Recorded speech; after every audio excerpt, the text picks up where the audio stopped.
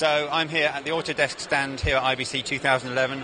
I've got Mark with me who's going to give us a little overview of what Autodesk have been showing here at IBC. Tell us a little bit about what's going on with you guys at the show. Sure. Well, IBC is a great show for us. It's where we get to focus on our post-production and finishing products.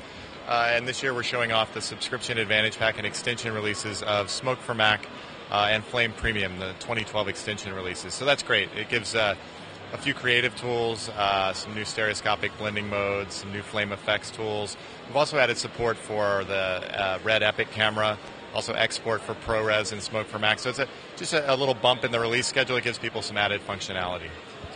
And obviously it's a busy stand. You've got things going on. There's going to be some people who haven't made it to IBC.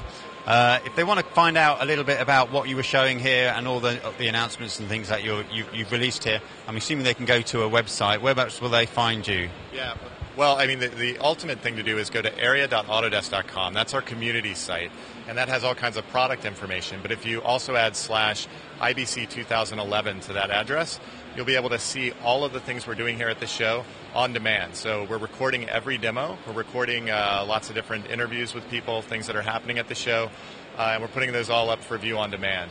And a couple of the standout things to look for, I think, are a 2D to 3D conversion workflow. This is great because people have all of this monoscopic content. They need to turn it into stereoscopic content.